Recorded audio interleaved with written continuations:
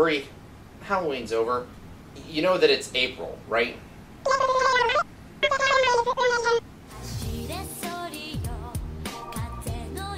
I have a problem.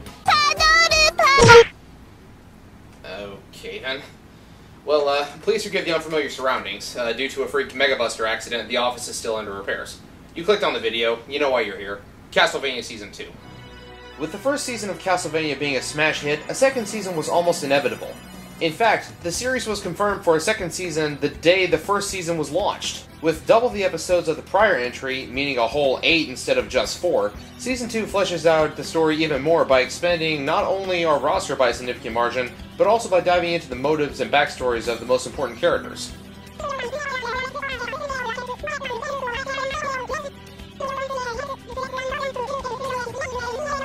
So let's not waste any more time, let's jump right in. This is Castlevania Season 2. Our second season opens up with a flashback sequence showing Dracula's wife, Lisa, giving medicine to the old woman who left flowers at her burned house last season. It's a powder mixed with some strawberry wine. A powder? You sound like the old wise woman we used to have. The powder turned out to be her dried foot skin. My God. I'm amazed any of you are still alive. As the old woman takes the medicine and prepares to leave, it turns out the bishop and his men were waiting outside. You know what to look for? Here, Your Eminence. Satan's tools. Make fire, clean it out. Take it to the cathedral at Targo Vista. There shall be an inquisition. After she's interned, you may take some alms to she who was the wise woman of this village. So it was the Footskin lady who tattled on her to the bishop? I guess being a doctor is a competitive field. You know what happens next. They burn down the house and burn her at the stake.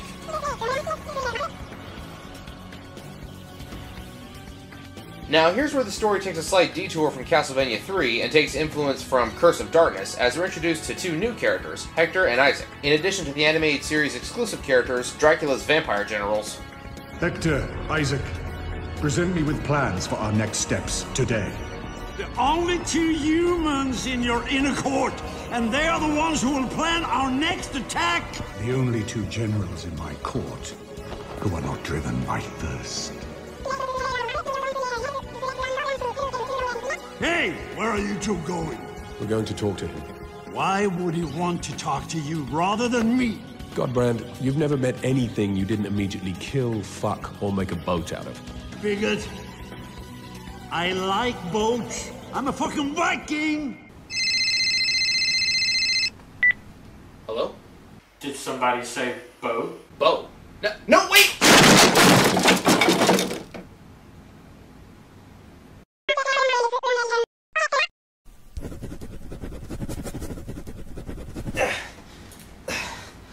Thanks, dear. Hector and Isaac meet with Dracula, and we get an exposition dump for why he asked for their help. The vampire generals considered humans to be mere livestock, just grazing animals to be slaughtered. But Dracula truly hates humanity, as do his two human conspirators. We're then treated to an audio flashback to give us a character for Hector. I never wanted you, Hector. You sicken me. Do you understand? The moment you came out of me, I knew you were wrong. Alchemy is for money and power, boy. Money and power and buying our safety are all that matters. Hector, unlock this door at once! Are you burning something out there?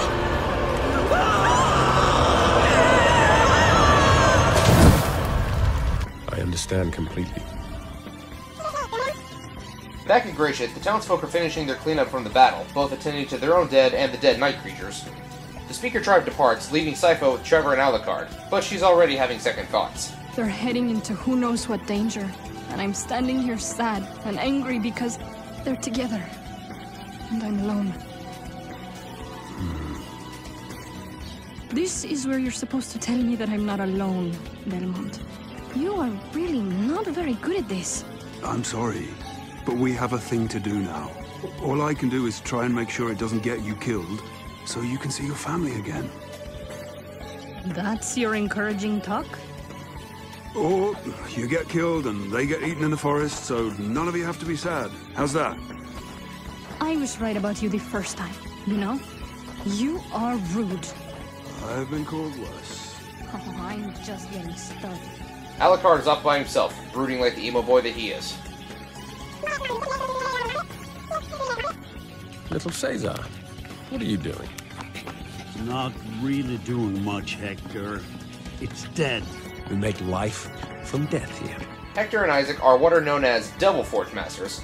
Given the evidence from the flashback earlier, I'm going to assume that it's some form of alchemy in this version. Basically, they can take dead bodies and resurrect them as monsters inhabited by a soul from the afterlife, with complete loyalty to the one who revived them. The last of the dead from Gracia?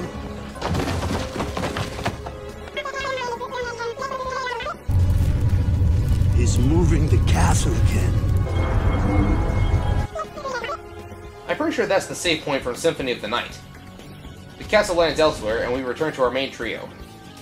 I want to go home. The old Belmont estate, the Belmont Hold. Our family library and trove. The collected knowledge and material of generations of Belmonts who fought the creatures of the night. That sounds interesting. Fortunate indeed, then, that I chose not to kill you and eat you, Belmont. And that I decided against gutting you, flaying you, and turning you into shoes, Alucard. I will find us a covered wagon and horses if you two can manage not to kill each other while I'm gone. Oh, please. We're not children. He shouldn't die. Yes, fuck you. Like every good romance, theirs is founded on a healthy balance of insults and profanity. Our heroes depart Gracia, and Dracula assembles the War Council, but the generals are not happy with the current plans. I said, cease! And here comes a new character that is clearly going to be more important than the rest of the generals. I am Carmilla. I am come from far Styria to join the War Council. Anybody who knows anything about Castlevania, or just vampire lore in general, could see that Carmilla is going to be a major player. And this representation of her is spot on. Backstabbing, seductive, and scheming, all with a commanding personality and an EX rank charisma stat. Why was this new wife of yours never turned? I will speak with you alone.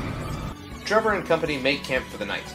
Despite Dracula's genocidal plan, Alucard reveres his father as the scholar and man of science that he once was. Do you still not understand the enormity of what we're doing? He's gone mad, and from that, there is no recovering him. When he writes plans, I've seen them. Ideas for darkening clouds and making them as permanent in the air as the frost of the north. Imagine it. A world without humans, under endless invented night. Did you hear that? Animals humming in the undergrowth. Wait, no.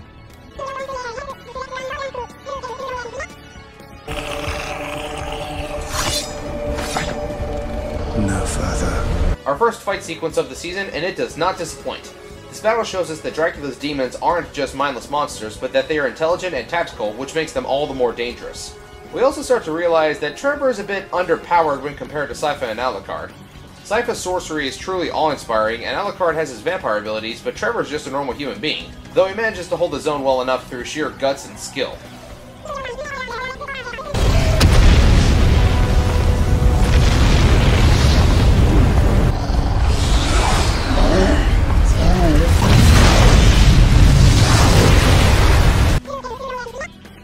Only one demon survived the battle, and he turns tail and runs.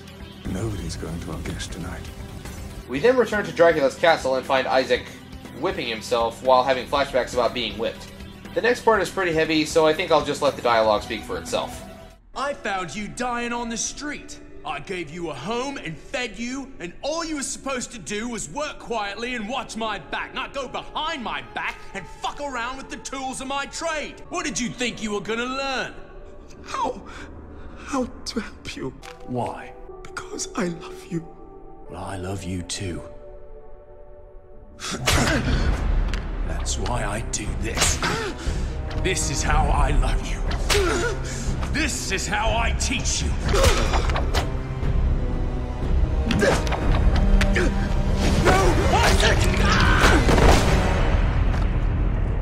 No such thing as love in this world. So here's where we get one of the biggest changes between the game and animated series so far.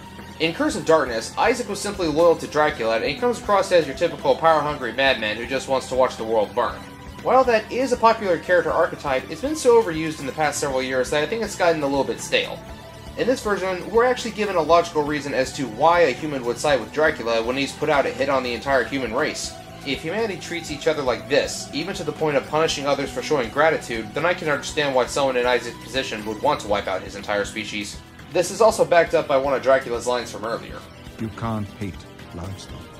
They are simply what they are. Grazing animals to be slaughtered. But you two are different. You understand that humans think, and scheme, and betray. You understand why they all must die. Yes. This is the work we were born for. So we trade the Agent of Chaos archetype for the Humans Are Corrupt archetype. While it's not the most original, it fits more well for the theme that they've established so far.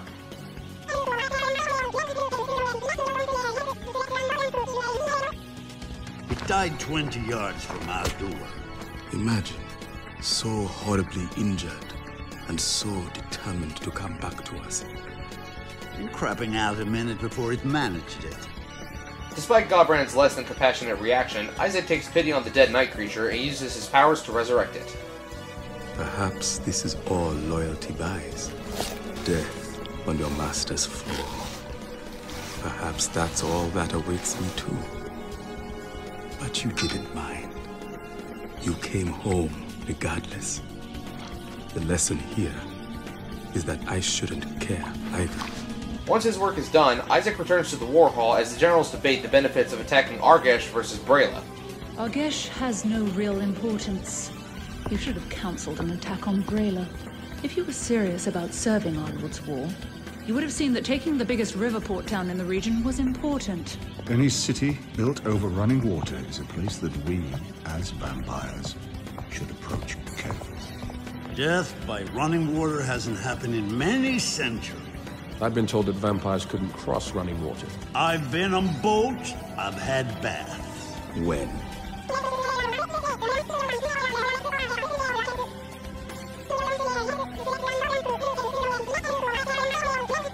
Isaac suggests that since Argesh is close to Gratiot, the raiding party must have been attacked by Alucard and a Belmont, since the last known location of the two was at Gratiot. If there is a Belmont left alive, then should we not observe the ancestral Belmont home? Godbrand apparently doesn't realize the threat that the Belmont clan poses, as Carmilla politely informs him of the Belmont legacy of monster hunting. This is your war council, my lord?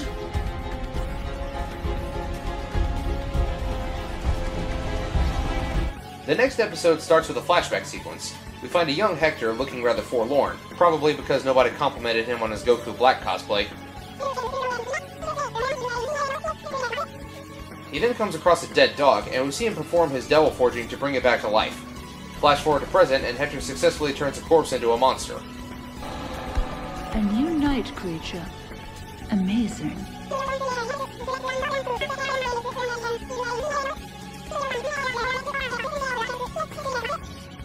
Hector then reminisces on how he and Dracula met, and how he was recruited into the war effort. I need an army. The dead must rise, and creatures of the night must be called into their corpses. The humans you renounced, they killed my wife. Is this genocide, Dracula? If it is, then Dracula's in for a really tough final boss fight. Hector states that despite his hatred for humans, he doesn't want them to go extinct, but rather to be culled and made into livestock, as long as the conditions were, in his words, merciful. After the story is over, Carmilla turns her attention to the pile of corpses in the room, and the camera zooms in on the bishop. We'll have to wait to find out. Our story finally returns to the heroes as they arrive at the Belmont home. How old were you when your family home was taken? Maybe 12. Who remembers that sort of thing? 12. Is there a point to these questions? I'm disturbed to find that I had more of a childhood than you did. And your dad's fucking Dracula. No, but Lisa was.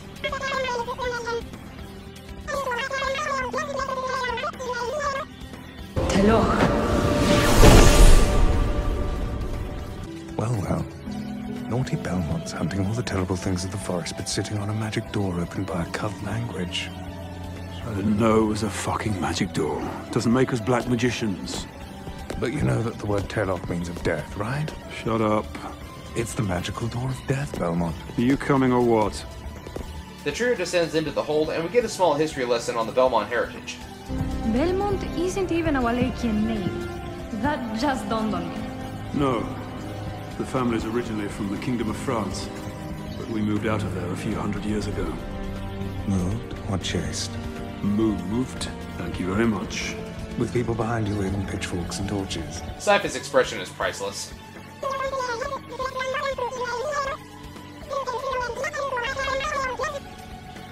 Is it organized?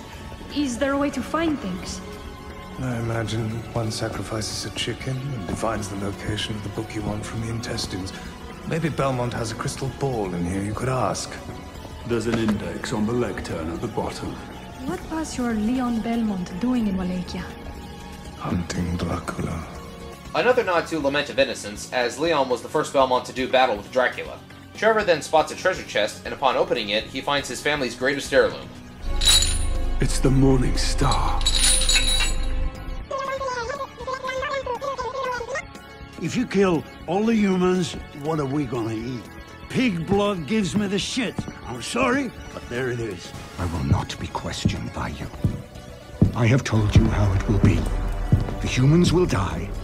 You will be taken care of. Get out before I slit you up the middle and bite out your heart. No complaints are being accepted at this time. Godbrand runs into Carmilla in the hallway, and he tells her the news. He's gonna kill all the humans and leave us without any livestock. I still wouldn't want to try him in a straight fight, but I have a strong suspicion he hasn't fed in a while. Why would Dracula, of all people, go without blood? His wife's dead and he wants to join her, and he wants to take all of us with him. We're all gonna die! All of us! You stupid bastard! After kicking Godbrand down a long flight of stairs, Carmilla makes perfectly clear her intentions to overthrow Dracula as she did with her first master, saying that she will not be controlled by cruel, dying old men ever again. Never again.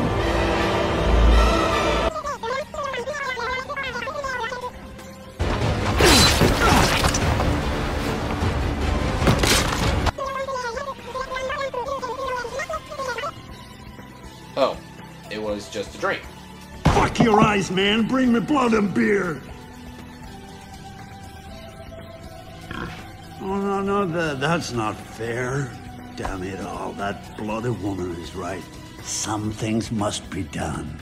While the sense of betrayal grows stronger in Dracula's court, Trevor finds a magic mirror, and Alucard explains that it can be used to see faraway places if they were to recarve the runes. You have the most fascinating family junkyard, Belmont. You're a cockwart, Alucard. Stop it! You are an adult. You do not have to rise to his every barb. He's pissing me off like it's his job, Cypher. Grow up, Trevor. Why is your name Trevor, anyway? Trevor then tells Cypher the origin of his name, as it doesn't sound Wallachian either. His name was taken from one of Leon Belmont's old friends, who was named Trefor, spelled with an F. Treff. Treffy? Oh my god, no. You are Treffy now. Don't. Should this war be prosecuted by a confused man? You're human, Hector, but your loyalty counts for nothing. Does that sound sane to you? I just want to do my work, Camilla. I love my work. You just have to answer one question for me. Are you prepared to abandon Dracula to win the war? The castle must land at Brayla, Hector. My own forces will take the castle and unseat Dracula, saving your life. Your forces alone may not be enough. They may not be. Which is why you must do something for me. More foreshadowing with the bishop's corpse, and then we flash back to when Dracula inducted Isaac into his army. You have need of my work. Invite me across your threshold, Isaac. The only person in the world who ever lifted a hand to protect me from anything, and he was not a human. I will be loyal to the end and beyond. Let us begin. So now we have a bit more context as to why Isaac is so loyal to Dracula. Unfortunately, he's the only one. Godbrand and the other generals decide to go on a feeding raid on a nearby town, being dissatisfied with the animal blood they've been given. We take a small detour to visit Dracula's study, where he's using his own magic mirror. He throws a piece of cloth through it and is teleported into a forest, but this doesn't really go anywhere for now. Dracula then goes to visit Isaac, expressing concerns that the other generals may not actually be loyal to him. Meanwhile, Godbrand and the others arrive in the town and begin the massacre. I think the vampire general with the coolest design is the one that looks Japanese. She can transform into a cloud of mist, and she reminds me of the Fire Nation from Avatar. Back at the Belmont house, Sypha is feeling lonely, so Trevor tries to comfort her. She expresses that Alucard is hard to talk to, even though he's intelligent and witty. But it's like he's a cold spot in the room. It's not like your sadness. But I can shout at you or tease you and get a reaction that lets me know you're still in there. His sadness is like an icy well. It's bottomless. The two of them fall asleep as Godbrand goes to visit Isaac again, trying to recruit him into the rebellion. It may be time for the old man to sit in his study. Godbrand, no. And let the rest of us take care of this for him.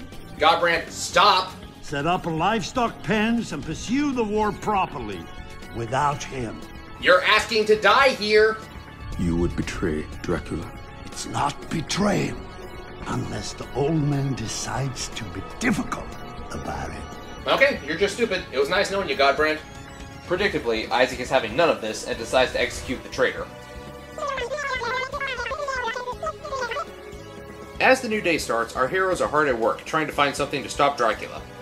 Alucard and Sypha can read the ancient books, but Trevor can't, so he's busy trying to find some new weapons to use. Interesting. I see threads of Chaldaic in it. You're rather well read yourself. I had entirely different books under my childhood bed. My father was a polymath, my mother was a doctor. And I grew up very fast. What does that mean? I'm being literal. I aged very quickly. That may explain something. What? Perhaps you're just an angry teenager in an adult's body.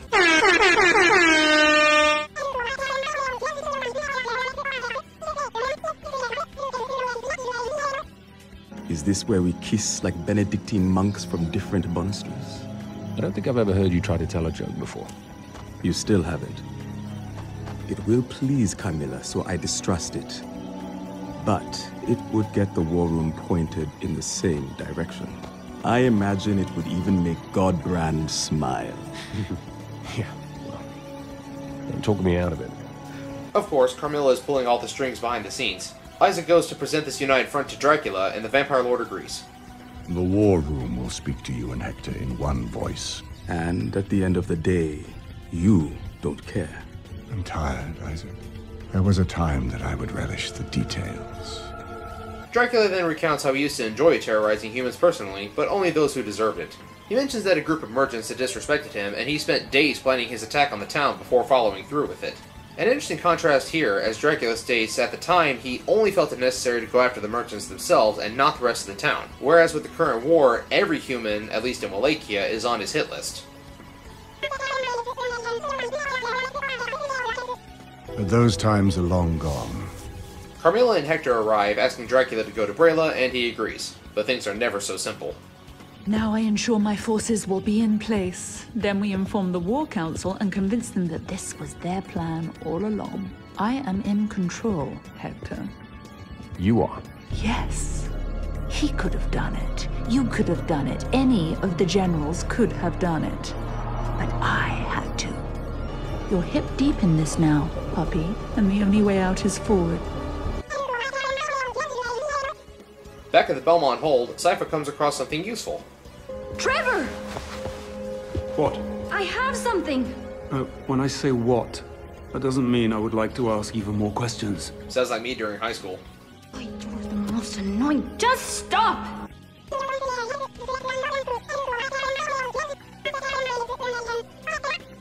I can finish the final clauses of it myself. It's all based on Adamical structures. You keep saying that word.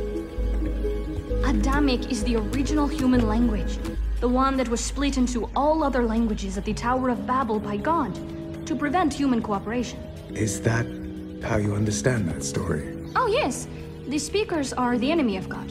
We live in cooperation and hide our stories inside ourselves so he cannot strike them down in jealousy. Oh? See? God hates me. A sentiment that most people have felt at some point. But as Alucard illuminates... That's probably not God. Trevor instructs Alucard to get the distance mirror working and for Sypha to complete the locking spell while he stalls the monsters for as long as he can.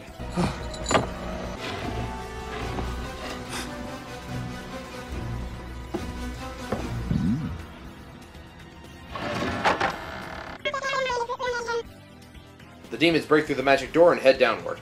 Alucard spots the castle in the mirror, but Dracula's preparing to move it. Brayla. Just to keep the peace between squabbling creatures who will starve and die before the end of the year anyway. Well, can you blame him? The castle teleports to Brayla, and Dracula's army disembarks as Trevor meets the night creatures on their way down. Using Leon Belmont's longsword, Trevor attacks this behemoth and manages to slay it with just a little bit of challenge.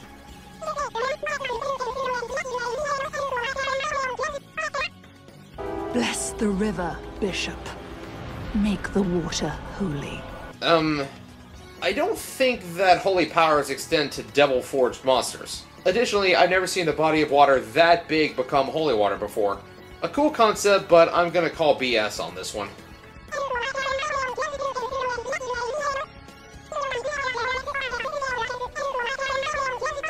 Oh, and the bishop is incinerated too. Trevor continues his battle with the Night Horde.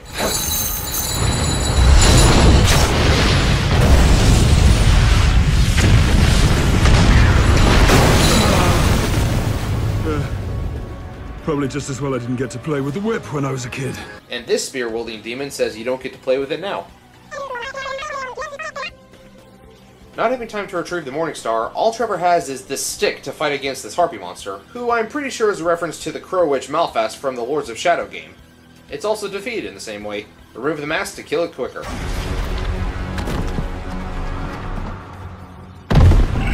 You're an evil-looking bastard, aren't you?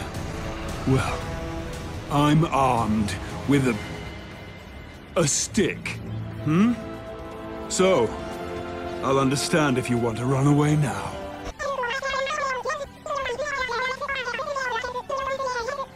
And because Hector's a little bit slow, he's just now seeing Carmilla's true colors. You're coming with me. Why? You can't go back to the castle now. You betrayed the old man. Get across the bridge. You're mine now, Forge Master. You have nothing left but me. Spoiler warning, just wait till Season 3. Hector takes one last look at the castle before following orders. She just finishes writing the spell that someone else started? Who does she think she is, Twilight Sparkle? We're betrayed at Brayla. Camilla has made her move. Then we go downstairs, Isaac. Nobody takes my castle from me. Nobody except Sypha. It's fighting me!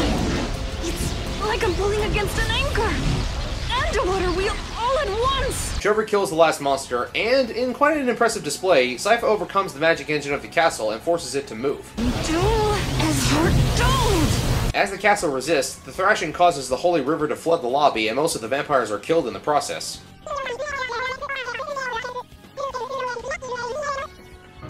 What the fuck just happened?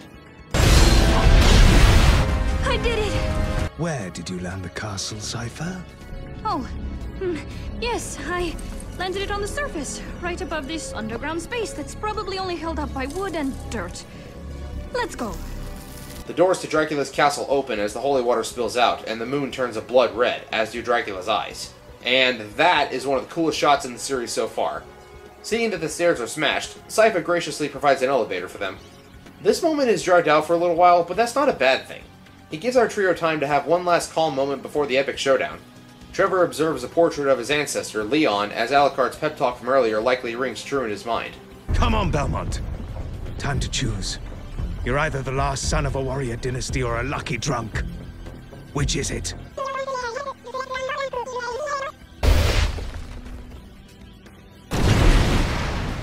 I didn't want to leave it in there to melt and ruin all your beautiful books. Alucard, are you ready for this? No, but let's put an end to this anyway. The battle inside the castle lobby comes to a halt the instant our heroes arrive. And what's that I hear playing in the background? It's Bloody Tears from Castlevania 2! I terrify them. Cypher disorients them, Alucard goes over the top, and we support him. Yes. Begin. All of the vampires join forces to attack Trevor and company, despite Carmilla's army trying to dethrone Dracula.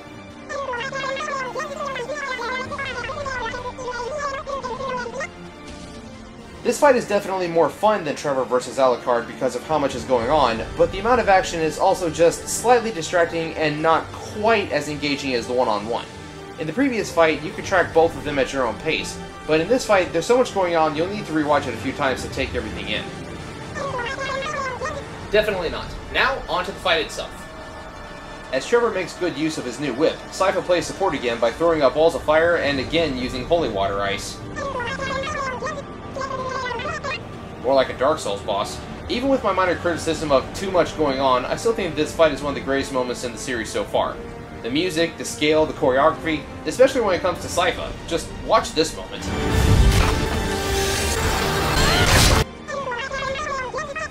And this moment looks particularly painful.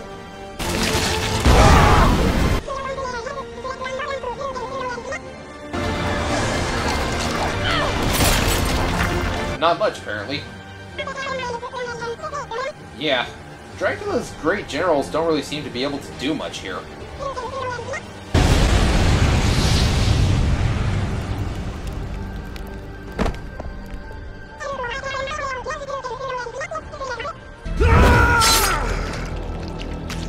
He spots Trevor and his friends, and they retreat into Dracula's study. Behind me, Dracula. They will not reach you while I live. You would give your mortal life to preserve my immortal one? I choose my death, as I chose my life. Then I regret only that I have taken a choice for you. Dracula pulls a Doctor Strange and tosses Isaac through his magic mirror, landing him in the desert. No! Dracula!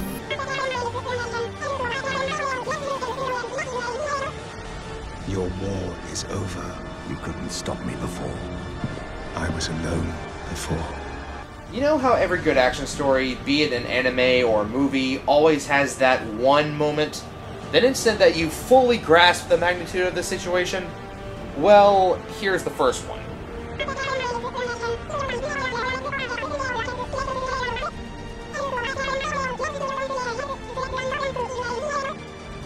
And he doesn't even acknowledge that Trevor is punching him in the face. You must be the Belmont. This was the second moment of clarity. Remember how just moments ago our trio tore Dracula's army to shreds with Cypher incinerating them and Alucard slashing them to ribbons? But the biggest moment has to be right here.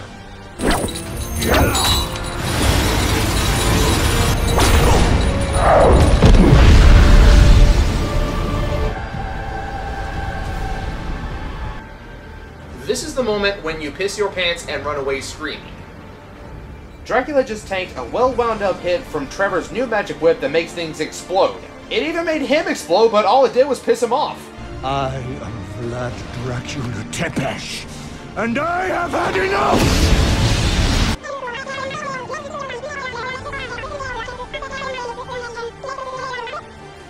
I would say that this is about as anime as the series has gotten so far, with the flying and the punching, moving faster than the eye can track, etc. It's not quite DBZ levels of absurd, however. One thing that I need to make note of is that whenever the action gets a little too fast-paced, there always seems to be a few frames of animation missing. This moment right here, where Alucard's hair is blowing in the wind, is the best example that I can show. That said, I think it actually adds to the atmosphere, and it may have been more of an artistic choice rather than a technical error.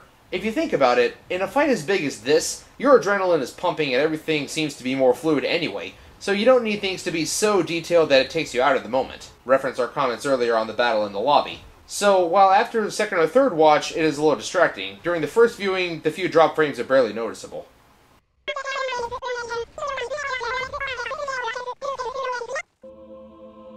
It's your home. My boy. I'm killing my boy.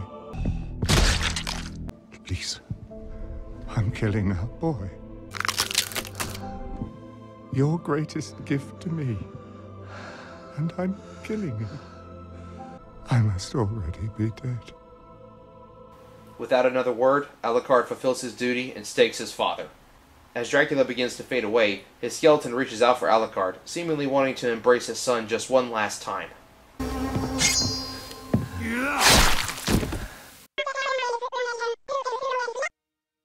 Sypha burns Dracula's corpse to ashes, leaving behind only his wedding ring. I killed my father. You've saved countless lives, but it's all right to mourn the man too. He died a long time ago.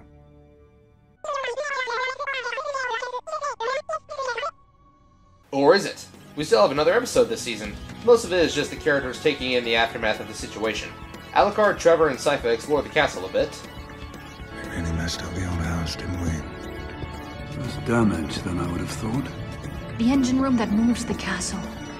I cannot imagine how that worked. Well, it doesn't work anymore. You melted it. I didn't melt anything. If I leave the castle here, it'll be nothing but a grave to be robbed. So, let it be my grave.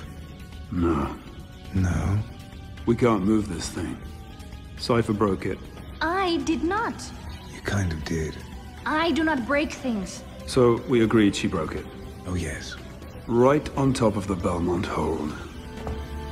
Behold, you sulky, half-vampire bastard. I bequeath you the Belmont Hold. You're giving me your home. Protect it. Make something out of it. Something better than a pile of ruins and a symbol of terror. Well, that was sweet. Now for something bitter. We rejoin Isaac in the desert, taking a drink from an oasis. He's approached by a team of bandits who have apparently decided that they're tired of living because they immediately start making threats. Put a rope around it. Drag it behind us. Perhaps we can sell it at the next town. Unless we get hungry between now and then, I suppose. Is that really the best you have? You don't deserve my best. You are simply meat. I'm not human. Oh, I'm sure you're human. I simply don't care. Me neither.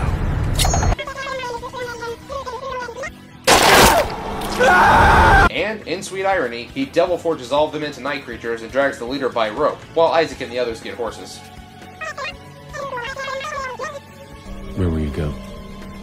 I think I will return to Styria. What else is there? Do you think Dracula lives? No. We have viewed the castle with mirrors. Don't worry. We'll look after you. Camilla, what are you doing? I need a hoard as Dracula had. And you are a forge master. You will create the hoard for me. Go to hell.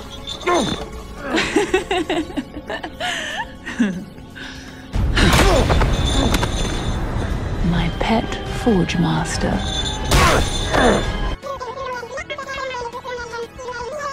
So, like the bandit in the desert, Hector is forced to walk behind while the others get horses. It's going to be a long walk back to Styria.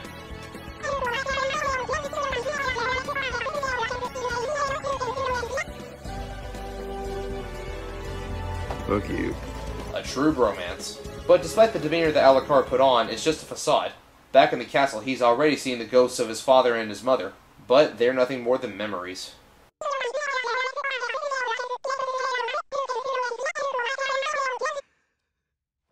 And that's where Season 2 leaves off. Dracula's defeated, Carmilla is set up as the next big villain, and Isaac is off building his army to finish what Dracula started.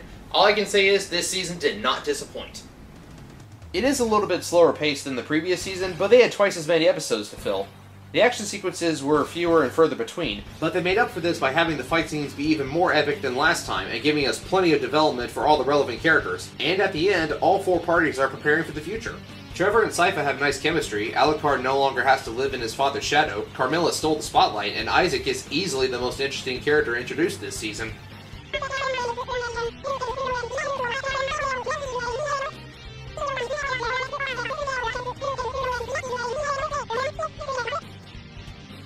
This was a phenomenal follow-up to the first season, and we're all excited to see what's in store for the future. But unfortunately, we'll have to wait for Season 3 to come out at home media before we can review it. But in the meantime, I gotta go pay Rio back for dropping that boat on me.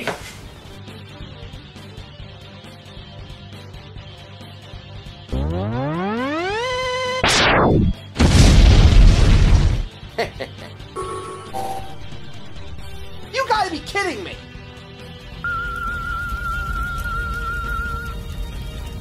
You realize that half your recording equipment was still in there, right?